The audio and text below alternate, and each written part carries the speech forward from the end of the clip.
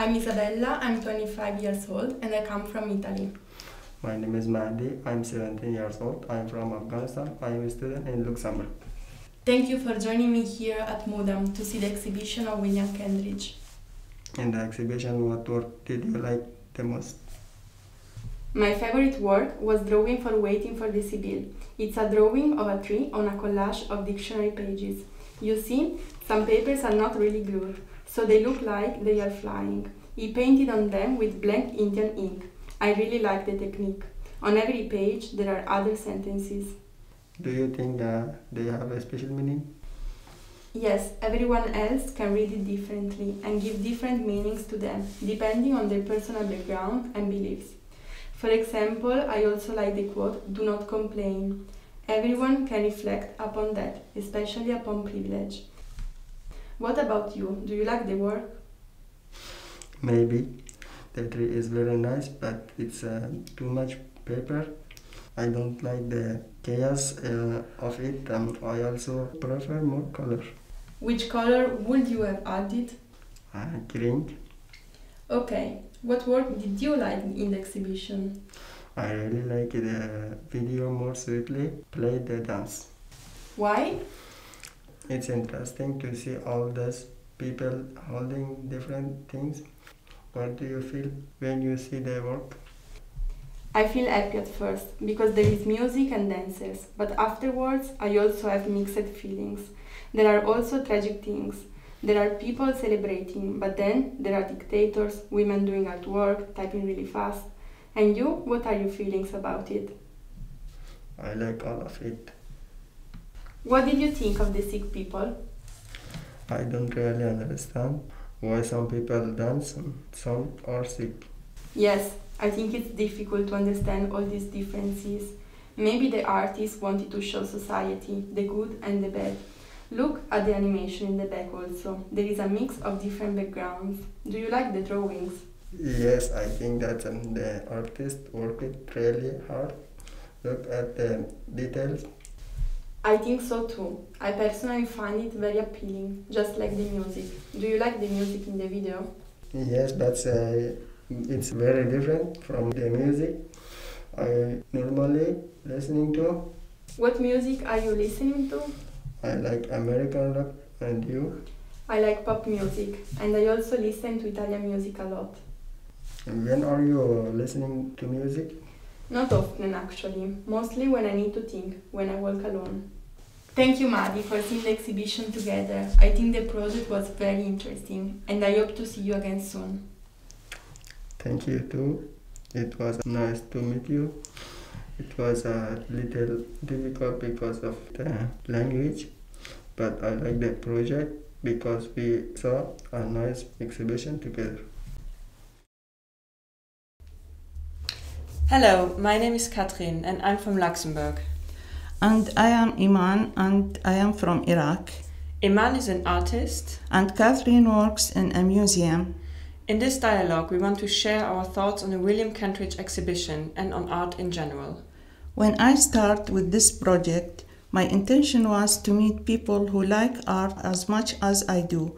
I also wanted to feel the connection to art again, like Dubai and Iraq. Seeing the exhibition, what is the first impression you have?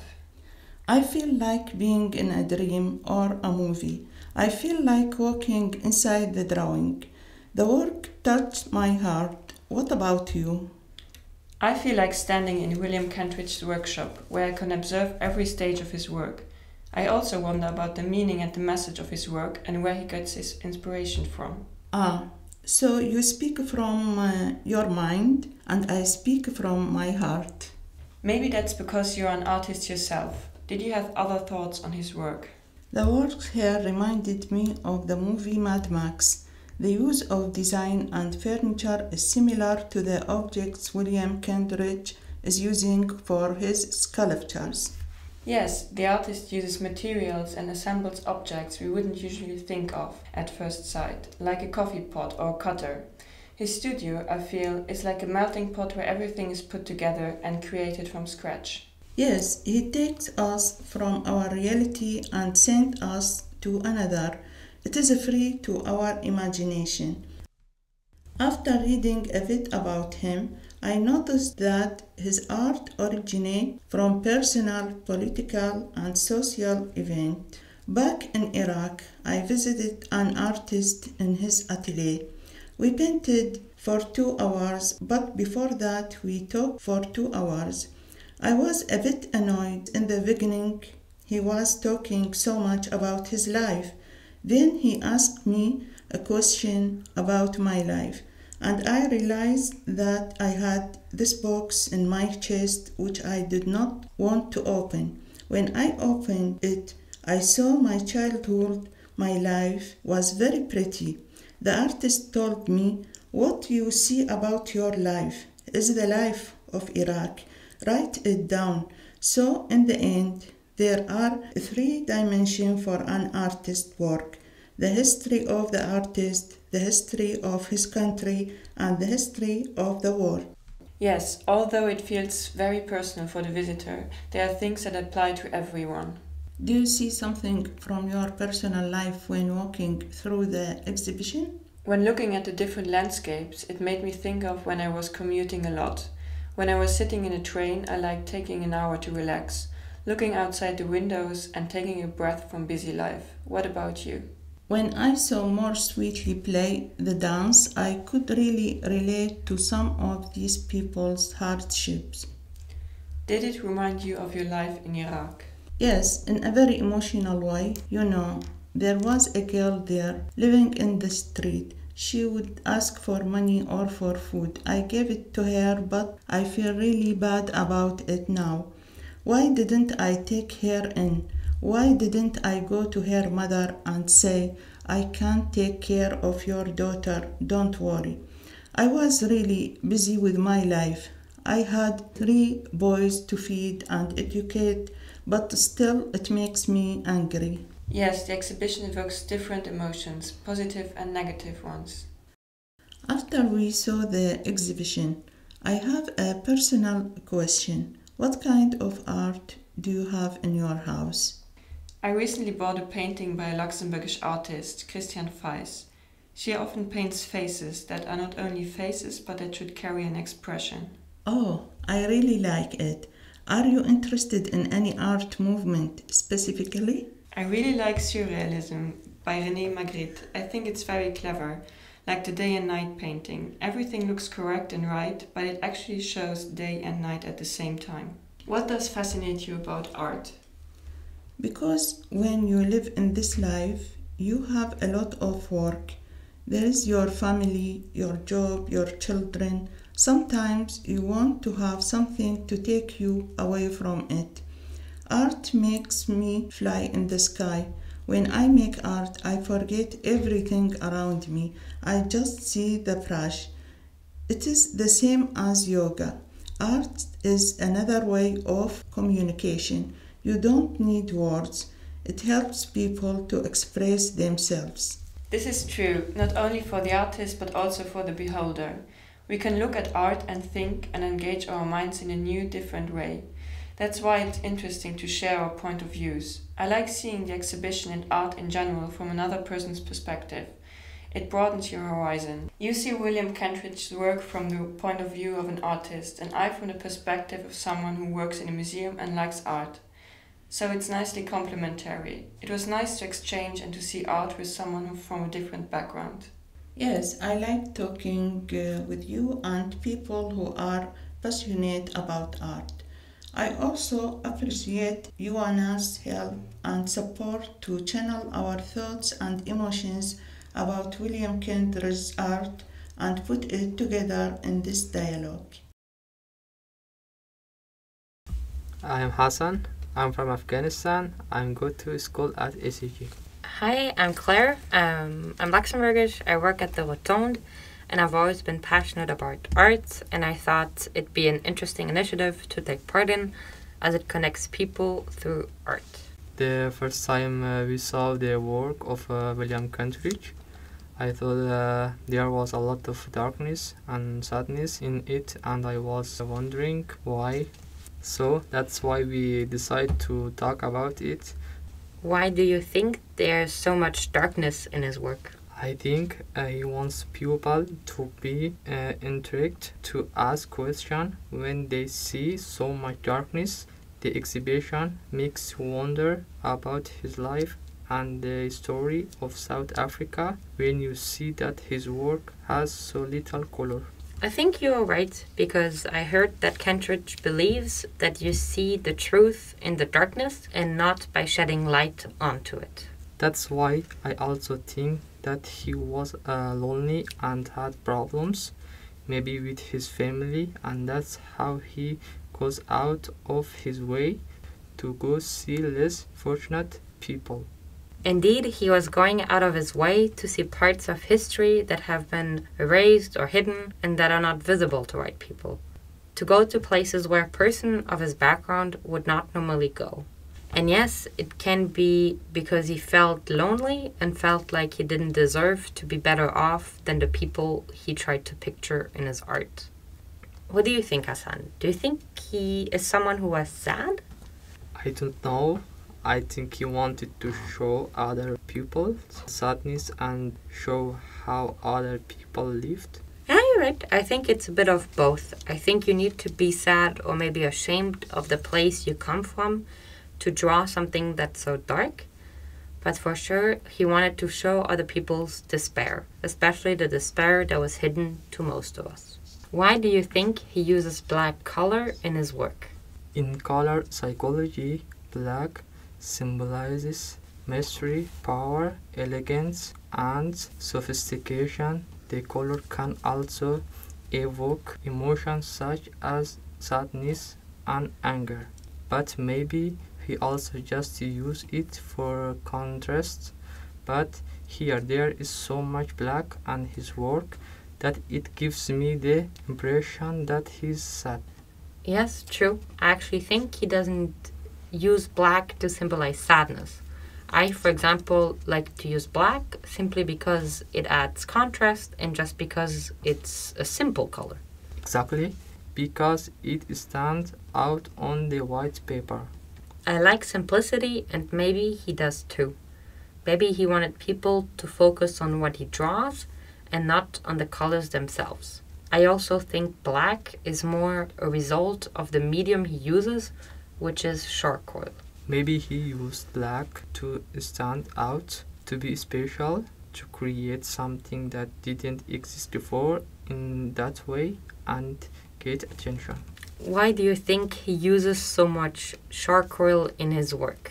Because it is a medium that can be easily changed. He can easily erase something and add something new. That is especially good for his animated movies because he can just draw something, take a picture and then erase part of it and add something new. I think you're right. I also think he uses it to show that there's room for the unknown. He can add things but also hide things. Also, it is a very messy medium, which symbolizes maybe the messiness of the history he shares in his work. Do you like dark colors? How do they make you feel? I like them. There is a bit of black.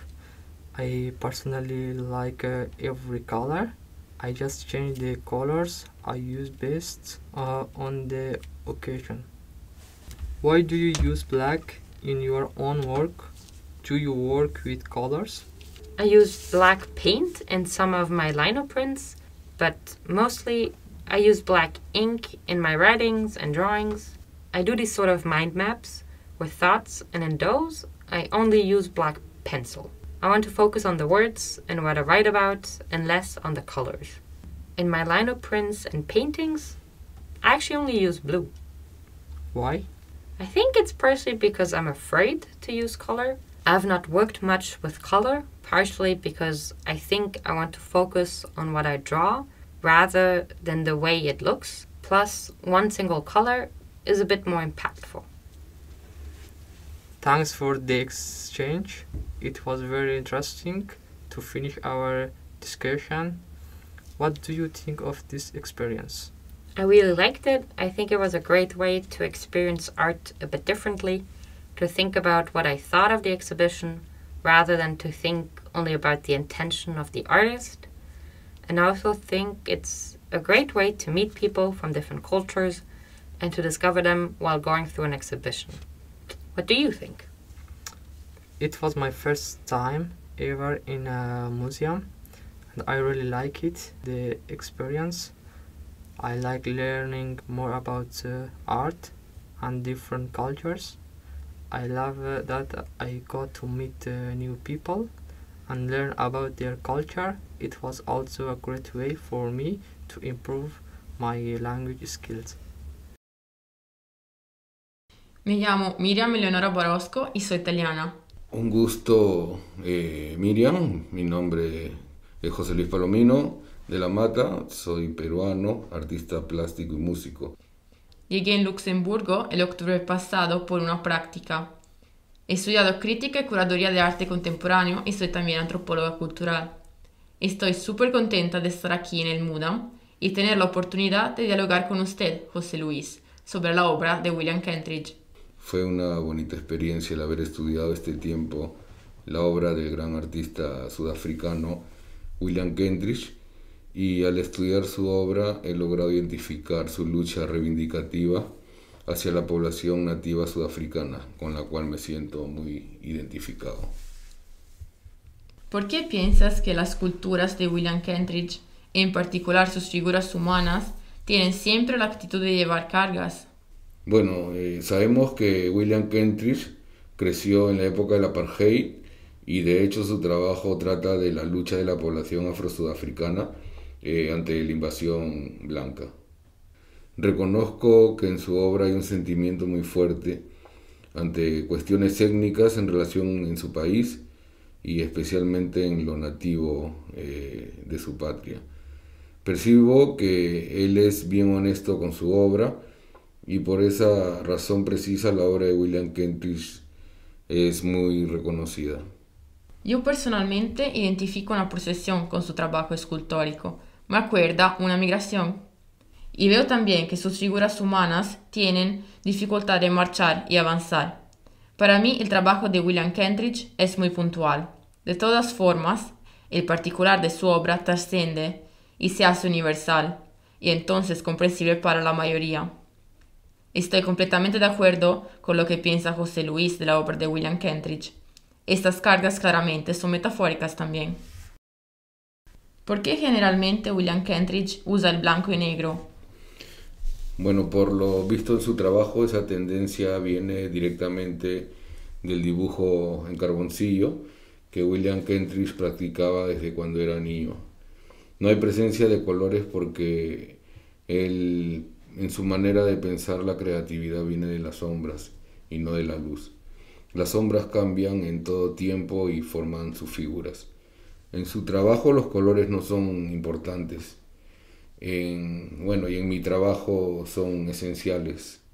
¿Puede explicar un poco cómo los colores son fundamentales en su práctica artística? Bueno, en mi práctica artística soy nacido en Lima, en la capital, e incluyo los colores de la cultura andina de mi país traídos a la ciudad por la migración a la capital. ¿Puede identificarse con la obra de William Kentridge? Claro, por supuesto. En la reivindicación hacia la población negra, yo reivindico la misma causa de la lucha por la población afrodescendiente en mi país. Tengo la misma carga emocional y me identifico mucho con la diáspora de la población afro. ¿Qué hay del entorno de Sudáfrica en la obra de William Kentridge? Él consultaba libros europeos de historia del arte. Entonces, lo que él tenía como referencia visual eran los paisajes del viejo continente.